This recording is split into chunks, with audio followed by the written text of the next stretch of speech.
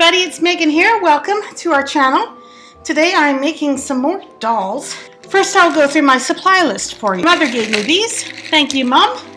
They are Creatology Peg People. 4 pieces, and they're the lady ones. And then I have here craftwood round beads, various sizes. This is some ribbon I found in Walmart. It is Ofray. So it's kind of like a definitely winter look to it. It has some sparkle. It didn't cost very much, which is one of the reasons I picked this one out. There were some ribbons that were so terribly expensive. The reason I'm making ballerinas is because I have been invited for the second time to a market at a nearby Nutcracker ballet. So while I'm at the market, I'm going to be selling these ballerinas, and I hope each kid will want one, each little girl at least. I'm also making the Nutcracker, the Mouse King, and Uncle Drasselmeyer. I don't think I'm pronouncing it right. And the Sugar Plum Fairy. So I have lots of Nutcracker character dolls for the children. You will need, I'm going to use hot glue gun. You could also use wood glue and tacky glue or some other good glue. And a drill. I have a job mate drill, and mine is cordless, which I find very convenient, as long as you remember to charge up this part. What would I need a drill for? You'll see in a moment. I have my drill bits, and the drill bit I choose is going to depend on the size of the bead I choose. The purpose behind the drill is to put a hole in there so when I put the bead in it, it's indented a little bit into the head. So it will glue in there really good and also look more like a bun on the ballerina's head. Because that's what tells you, you really hear ballerina, you think of a ballerina when you see the bun in the hair and the tutu that screams ballerina. I'm using the 1/4 inch for now, drill bit, and we'll do one and see if that was a good choice. Here's my craft wood round beads. Again, I mentioned that they're all different sizes, so I'm going to pick out ones.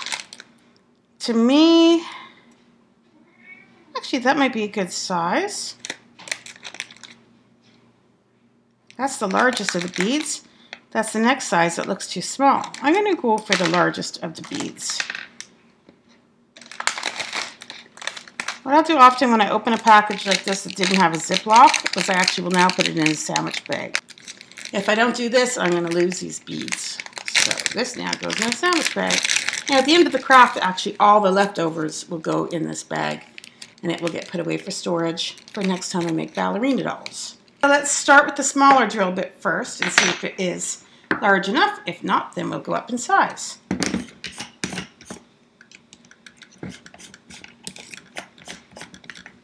I'm going to choose first before I start.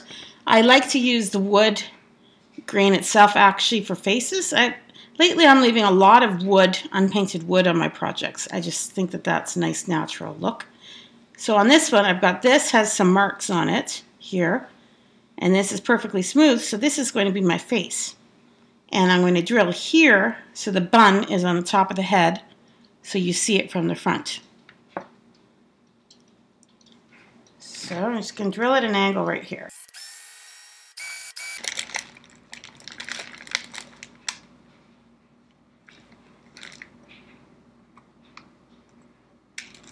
I'm going to go up another drill bit size.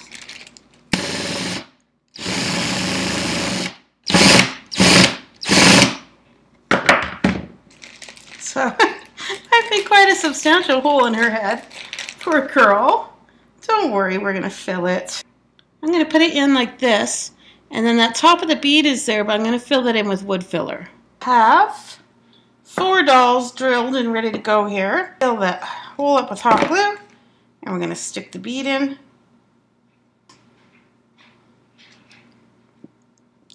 When the paint is applied, it will look more like hair.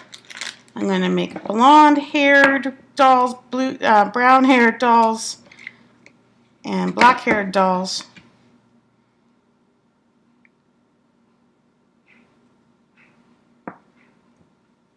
Maybe a couple variations in between.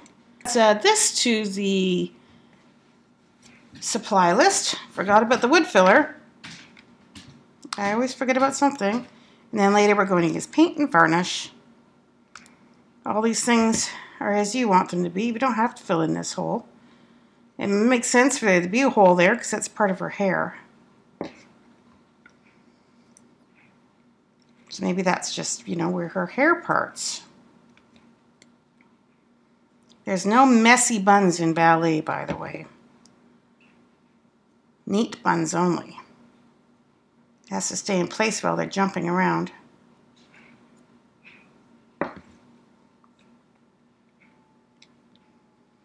So I'm using the tinted, natural tint wood filler. I use it a lot on my dolls. There, that's all I did. I just filled in the hole. It still has a bit of an indentation, but as I said, that would be quite natural in hair to have a bit of an indentation. So let's let all this dry and then we'll paint. These dolls are ready to go now. I'm just going to give them a quick sand. Before I started the camera here, I'd taken a knife and just picked out any excess glue in there. You can also take the sandpaper and get it in there. So these buns are on really tight and kind of minimize the messiness of the glue.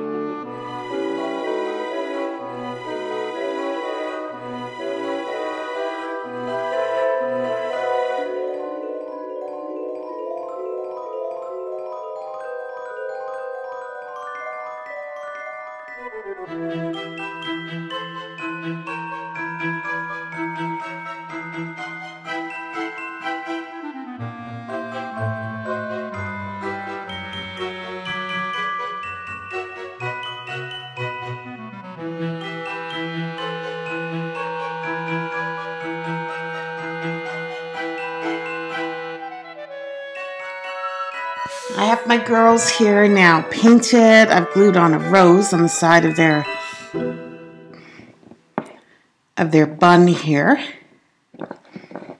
See the back. The last step I have is to put on the clothing.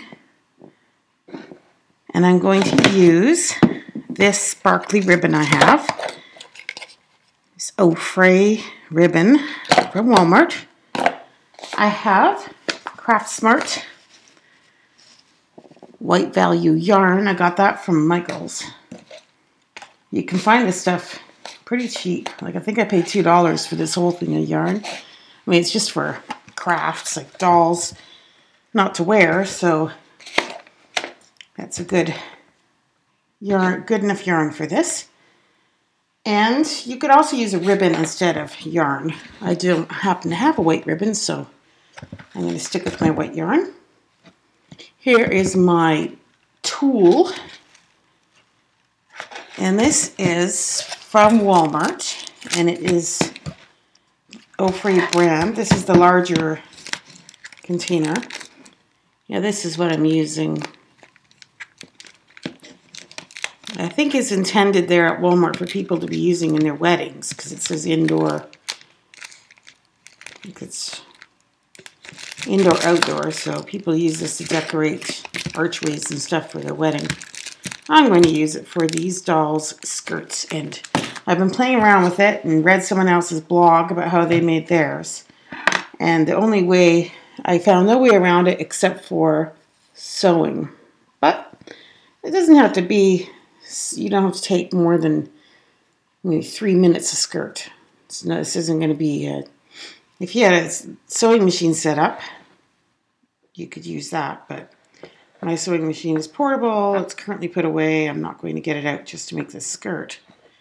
But this is what it will look like. And what I've done is folded and folded and folded this material. And then eventually I fold over yarn here. See, these are folds. And then I sewed adjacent to the yarn without putting thread through the yarn, because you need to be able to pull on the yarn or ribbon if you were going to use a ribbon, and that's what gives your tutu the look where it juts out instead of being downwards, like that. And then you can tie it up in the back, and I will use hot glue to fix it to the doll. The reason I use hot glue so much is because children are going to be playing with these, and children can be quite rough. So hot glue makes things really solid. You need a lot of force, for example, to get that rose off. It's unlikely a child will be able to rip that rose off unless they're older and really want to. So I'm going to fold it over once, fold it over again, and here is where I'm going to take some white yarn and put the white yarn in the middle and fold it over the yarn. If you had a friend to help you at this point, that would be nice. I'm going to put this ruler down to hold it in place. While I get my needle and thread ready. You don't need too much thread because we're just going to loosely sew this. Like literally, this is going to take a minute. I'm not going to be too fussy with sewing.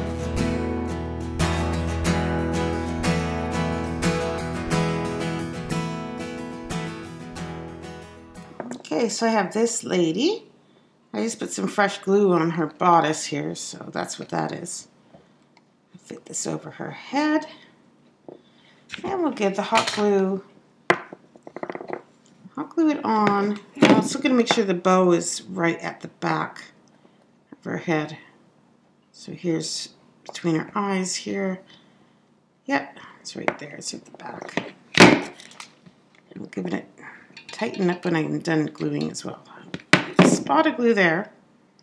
Press that into her body without burning your fingers. I'm touching the fabric, not the hot glue. As I've done before, you can also use, sometimes I use my scissors like this and press. You can use any tools, probably better ones than scissors. But see, I'm not going to burn myself doing that. Oh, it's looking so cute already. Spot here.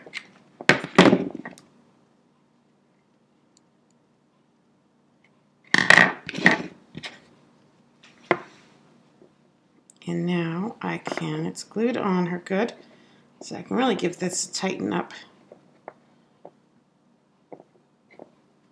Maybe put a spot of glue here at the knot. I just want this on secure so a child can't easily rip it off.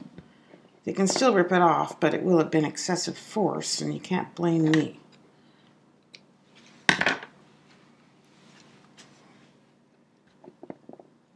And to double knot it here. Whoops, hang on girl, don't tip over. So it has 2 knots. Perhaps I'll skip the bow. I could cut these. I'm going to skip the bow, it's a little bit distracting. Because this has been glued and double knotted, it's very tight. So I could cut these the same length as the skirt, or I could tuck them down. I think I'm going to tuck them down and glue them underneath. Let's lie her down, cut it to that length. It's probably 10 different solutions you can come up with for this part. It's your craft, so do it how you want to. I look at blogs to get basic ideas, but then I do make it my own.